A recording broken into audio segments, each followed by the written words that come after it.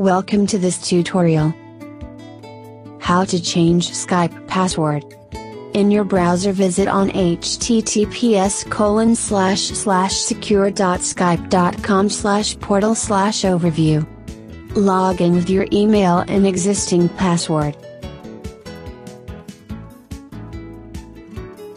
Scroll down the page to account details and click on Change Password. If you will be asked to verify your identity, then select the verification method. Enter the verification code which you have received and click on Verify button. In the Change Your Password page, type your current password in the text field, and new password.